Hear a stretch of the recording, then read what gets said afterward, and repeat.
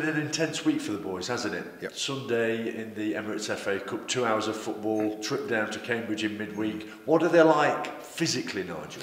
I hope when you've won a couple of games, then you can sort of it covers it up a little bit, and even when you're tired or whatever, if you're losing games, I think that's when it really shows.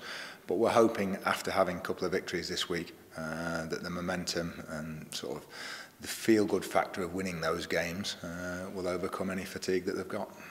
Because it has been such an intense last few days, does it alter preparations at all for Saturday's match at home to Crawley? No, it's just we don't normally play on a Wednesday night. Normally the Tuesday night is the midweek game, and then you get a couple of days. You know, you can either then have Wednesday off and train Thursday, Friday, or come in, do a light session on the Wednesday, have Thursday off.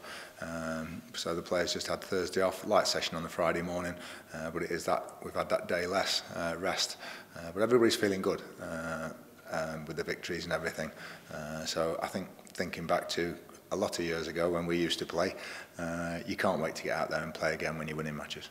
Is the target now momentum? Yeah, keeping it going, maintaining the standards that we've set in the last few weeks. And we know we're going to lose games, the odd game. It's how you react to that. We lost to Harrogate, very disappointed. We've responded with 2 victories, and that's always the way in the EFL, because everybody loses games, and it's more like that in the Premier League as well. You know, where you get some upsets at the moment. So it's how you react to those setbacks. You've got to put them behind you very quickly, deal with it, move on to the next game. There's no time to dwell on it. Crawley come to the One Call Stadium on Saturday. What do you make of them? They've had some sort of in and out results, haven't they? They seem a very unpredictable side given their results this season. That's exactly what they are. That's why we've got to maintain our standards and play to a certain level.